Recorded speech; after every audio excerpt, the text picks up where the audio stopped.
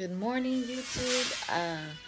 I woke up just a little while ago, as you can tell. I left my eyeliner on. I weighed myself, and I'm going to do my whole check-in with Avatar. I'm gonna measure myself and add up my weights throughout the week.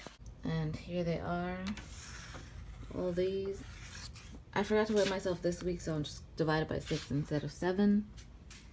And then I'm going to put it into my database and take some progress pictures, and I'll let y'all know how that goes.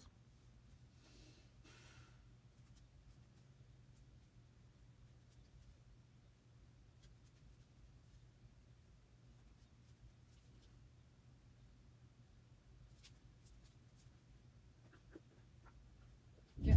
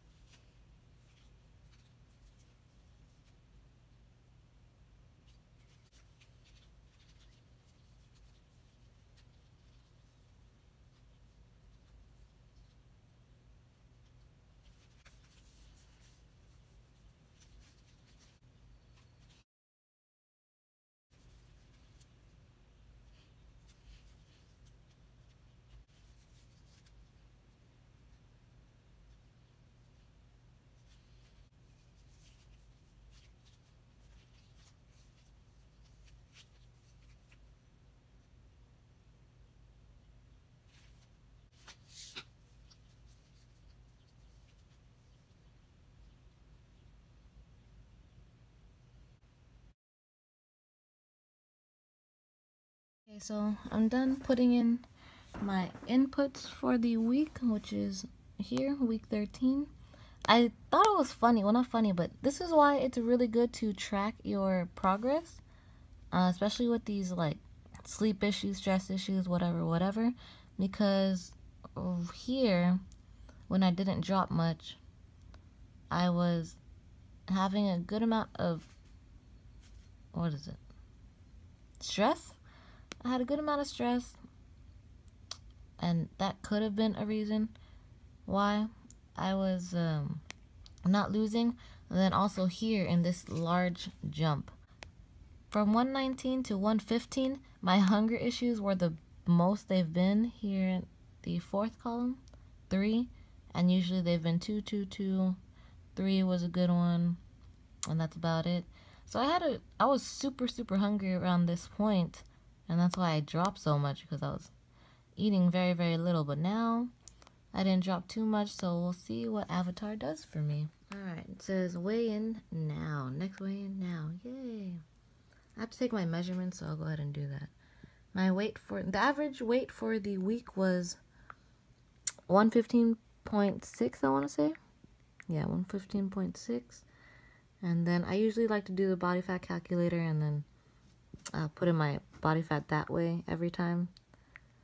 So 12 inches waist is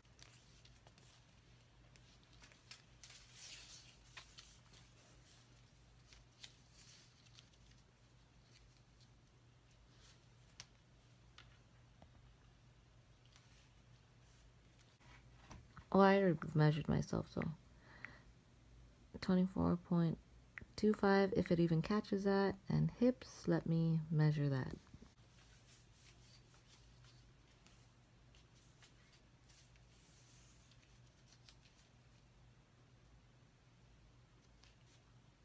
I inputted my measurements: 12, 24.25, 36. It estimated 22.7. Was I compliant with the previous week's macros, low days, high days? And then it gives you a range because, again, you don't have to be super spot on depending on your goals. But right now, since I'm on prep, it's my job to take care of that. So yes, are you within 5 days starting period? No. It's really cool feature. They take your bloating into consideration, so that they don't change your macros. Would you like higher carbs and fats on certain days? Yes. And chicken. Alright, here it is. You made some pretty good progress over the past 7 days, Audrey, but not enough for the moderate fat loss setting, which is the one I'm on. To increase your rate of weight loss, we're going to reduce your macro targets for the upcoming week. Okay, cool. So my macros are lowered.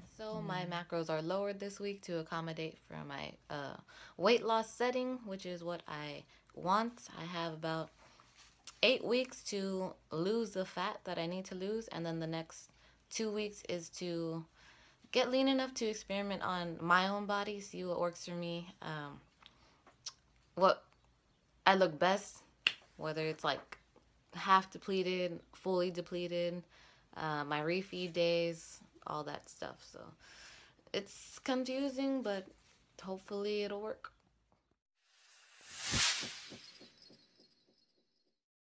Hello YouTube. So I'm super excited about eating. I just got out of work and I tried this recipe yesterday for the first time because I found these at HEB. So I was like, you know what, you try it out. People have been telling about it, let's try it out. And then it turned out amazing. Okay, so I couldn't talk here, but I decided to do a voiceover to show you all what I had. I have 96.4 lean ground beef, tomato and basil sauce I got at my grocery store, some grilled chicken I got from work, and then my squash spirals, and veggies, broccoli and cauliflower mix. So this is literally all my ingredients.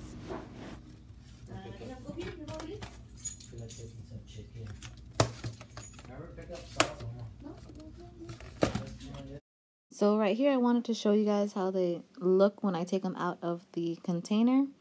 And whoops, I forgot to zero the scale. Anyway, so they're a little bit long when you take them out, so I just tore them up a little bit to make them more spaghetti-like.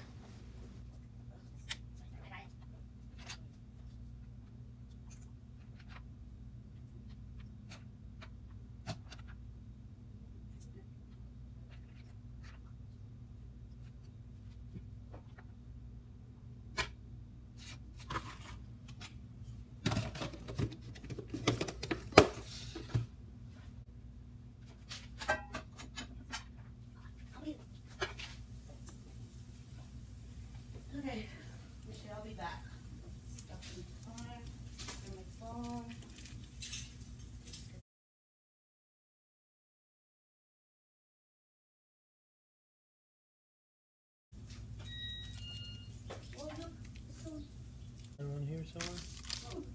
Okay, so I put my spirals in the pan, and you literally, well, I just spray it with my olive oil spray.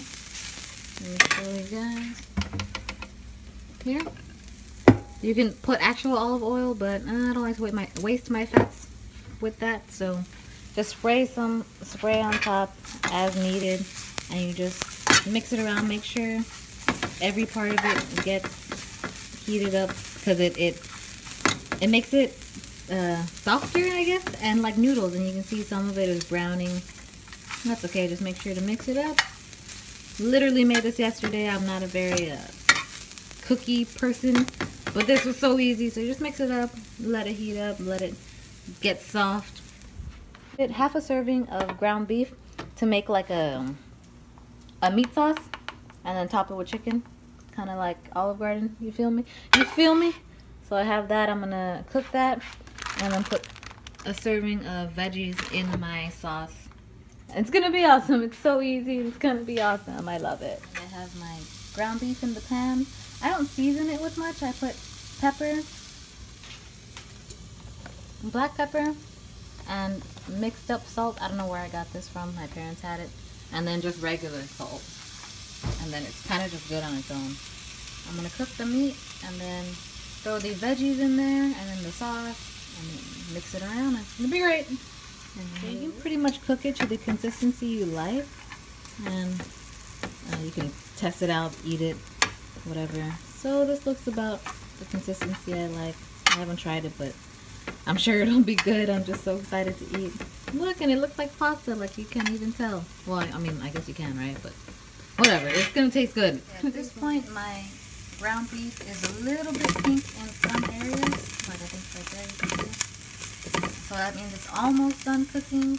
I'm gonna go ahead and throw my veggies in here to heat them up, cook them as well. Give that a little bit more time to cook, and then throw in the tomato sauce. Okay, here it is. Tomato sauce. This is half a cup serving.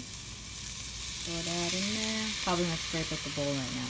That's what it looks like for me. Of course, you can add less veggies, more tomato sauce, or whatever suits your liking, but this was awesome for me. And macros, right?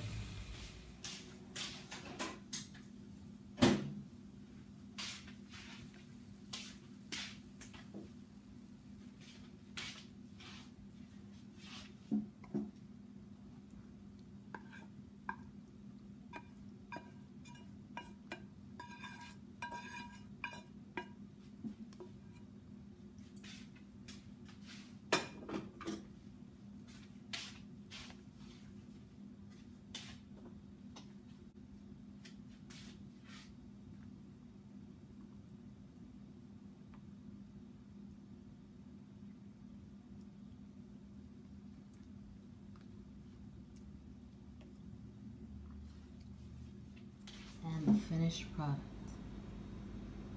Yum. I have a lot of protein here. Probably put some more spaghetti squash. Look at that.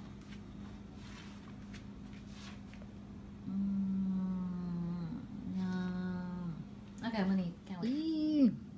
I hope y'all like this as much as I do because I'm so excited. Or I'm just a foodie in general. Foodie. Look at that. Oh, it's like spaghetti.